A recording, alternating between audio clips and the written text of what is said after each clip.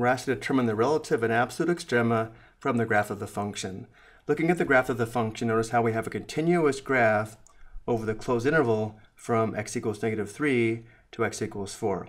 We know the interval is closed because the endpoints are closed points.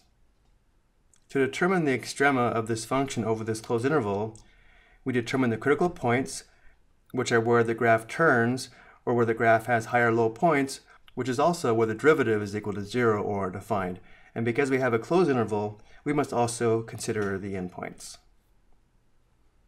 So first, notice how we have a high point here, a low point here, a high point here, and then again we must also consider the endpoints because we have a closed interval. And now let's determine the ordered pairs for each of these 5 points. Working our way from left to right, the leftmost endpoint would be -3, comma, let's say the y-coordinate is -11.6. Next we have this high point where let's say the x value is approximately -1.4 and the y value is approximately, let's say, 2.2. Next we have a low point at the vertical intercept, which is 0, 1. Next we have a high point here where the x-coordinate is approximately, let's say, 2.8 and the y-coordinate is 10. And then finally the rightmost endpoint is the ordered pair 4, 1. And now to find the absolute extrema, we determine the highest point of the entire graph and the lowest point of the entire graph. So notice how this point here, the leftmost endpoint, is the lowest point of the entire graph, and therefore this point represents an absolute minimum. So using the ordered pair -3, and -11.6, we say the absolute minimum is the y value or function value of -11.6 at the x value of -3. The highest point of the entire graph is this point here, which represents the absolute maximum.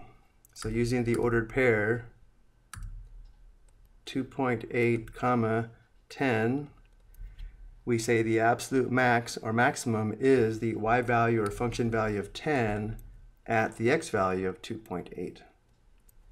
So the y value or function value is always the max or min, and the x value is always the location. And now let's determine the relative extrema, which are low points and high points of the graph in the interval around the point, just not the highest or lowest point of the entire graph. So working our way from left to right again, notice how this point is a high point on the graph in this neighborhood or in the interval around this point, and therefore this point represents a relative maximum.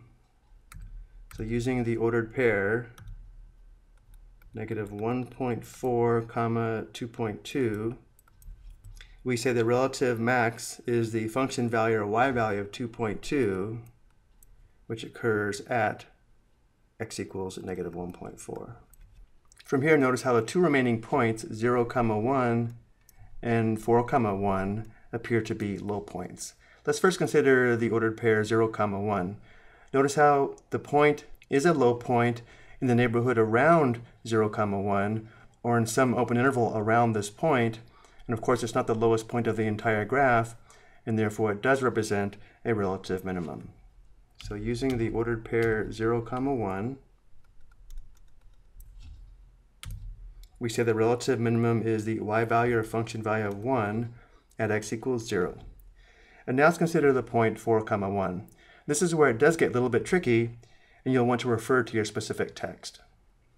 Notice how it does appear to be a low point, but when we say it has to be a low point in the neighborhood around this point, or it must be in some open interval, notice how x equals 4 cannot be in an open interval because it's the rightmost endpoint of the graph. And for that reason, many textbooks will not consider an endpoint as a relative max or relative min. So in this case, I will not include this ordered pair as a relative minimum. I will go ahead and leave it off. But again, you should check with your specific textbook to see if relative extrema can be endpoints.